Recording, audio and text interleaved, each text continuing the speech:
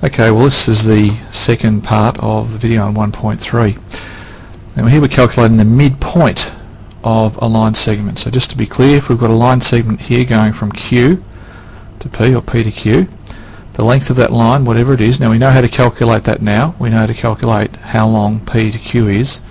But what's the halfway point? Well, if I was to draw for you a vertical line, and then I was to tell you, oh look, you know, that's 1 and that's, I don't know, 5. Where's the midpoint on that? Well, you'd be able to pretty well work out halfway between 1 and 5 is right there, and of course it's going to be 3, isn't it? Because that's 2 that way, and it's 2 that way. Isn't that the midpoint? Or if it was horizontal it'd be easy, but look at that, it's on an angle, so how do you work out where's halfway? Well, you do it just like this. You break it up into the two different components, because an angle, a line on an angle here of course has a gradient which has a vertical component, the rise, and it has a horizontal component, the run.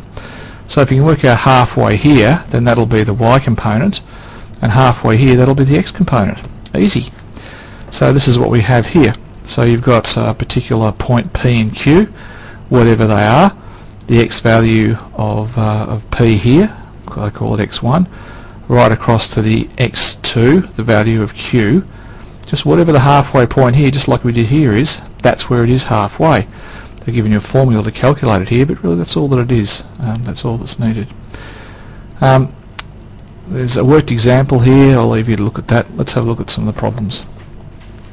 Here in question 9, you're asked to find the coordinates of the midway points. Now look, it's just as easy as this.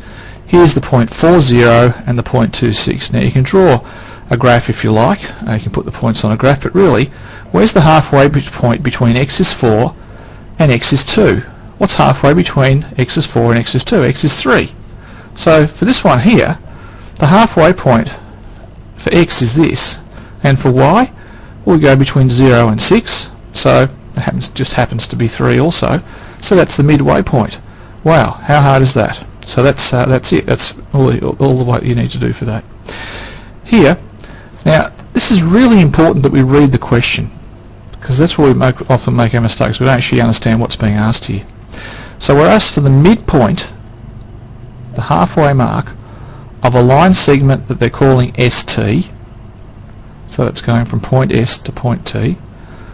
And they're telling you that that particular halfway point has those coordinates. So that's the answer of the last question. They're starting with the answer. They're now telling you that point S is at this point. So what's point T? So let's just look at that. So what they're saying is there's a line which goes from S and it goes to T. Now I don't know which way it goes. Could go that way, could go that way, I don't know, whatever. Doesn't matter for this particular problem. So it's saying that S is at this point here, 4, 1.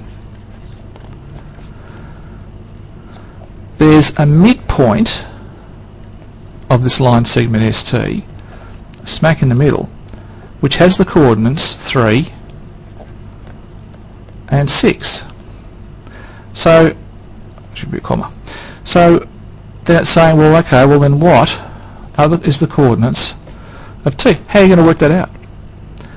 Well, if you know that this value here for x is halfway between that value T, and this point here, 6, is halfway between 1 and whatever that value is. So we're moving from 4 through to 3, and that's halfway, and then on to, well, this isn't hard, is it? If we've gone a travelled distance of 1 to get to 3, we've got to go 1 more. So that must be 2. And if we've travelled from 1 to 6 and we're halfway, how far have we travelled? 5. So how far do we have to go? 5 more from 6, so 11. So that's our point, 2, 11. Wow, how tough is that? Find the equation of the perpendicular bisector. Oh, hooly-dooly. What's all this talking about? It wants an equation, so we're not looking for a point. The perpendicular, what's perpendicular? At right angles, not necessarily horizontal. Alright, those lines are perpendicular to each other. One of them's at right angles. It says the perpendicular bisector. A bisect something just means cut it in half. So it's talking about the midpoint of a line and a perpendicular that runs through it.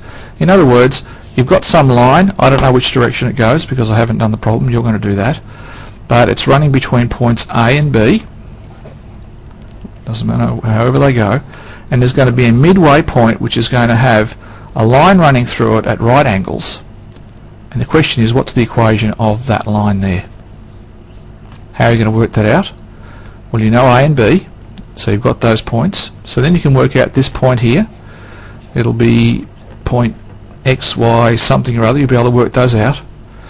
Now, if I know what those that point there is on this line, what else do I need? Well, remember, for a gradient, an equation of a line rather, I need a gradient, and I need to be able to work out C. Now, from this line here, I can work out a gradient. Now, if I know the gradient there, let's call it, let's think of, will we call it M? Why not? So what will that be? Well, you know that the gradient there is going to be minus 1 over M. So if we can calculate that, we can calculate that gradient. We can then use the gradient there, we can put this in here. We can then use this point here by substituting the Y value and the X value in, then calculate C, and we'll be able to calculate our equation. I haven't looked at the back of the book to see what the answer is, so just be careful. If you've got an answer of, I'll just make this up, this isn't the answer, let's say it came to this, you might not see that in the back of the book. It could say, shuffle around, it might look like this, or it might look like this, or if this turned out to be something like 2/3 X, then they'll multiply everything by 3, so that'll become a 3y, a 2x, and 3 times that's 9. So you could end up with something that looks like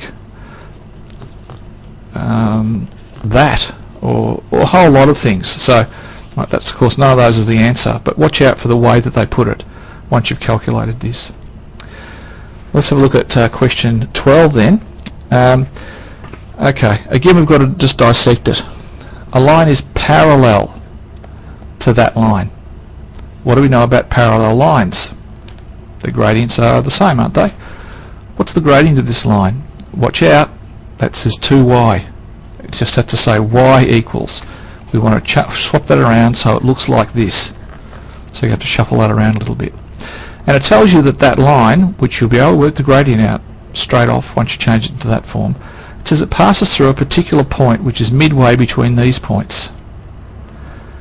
Find the equation of this line in that form. It's similar to the last question. You've got 2 points, there's a line going through those 2 points, whatever they are, halfway through. What's the equation of that line? Now, this line here, let's just go through this again. A line is parallel to the line with this equation, and it passes through a point midway to that. Find the equation of this line. So this line here is merely giving the gradient of which line? Is it that one or that one? I'll leave you to work that out.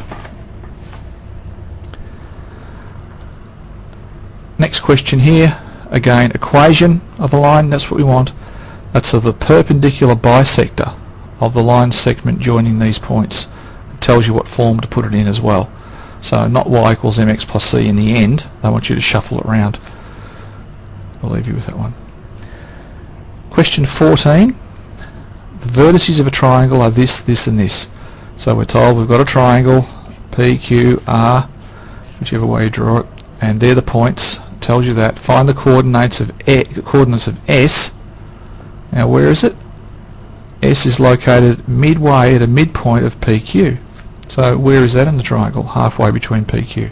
And T is at the midpoint of PR. Where is that? So we need to locate those points, and once we do that it just becomes a problem of 2 points. What's the halfway point? Finding those. Then it says show that ST is parallel to QR. Well, wherever ST is, which you should realise by now, and QR, what's the characteristic of parallel lines? What is it that they have in common? Again, you should know that by now.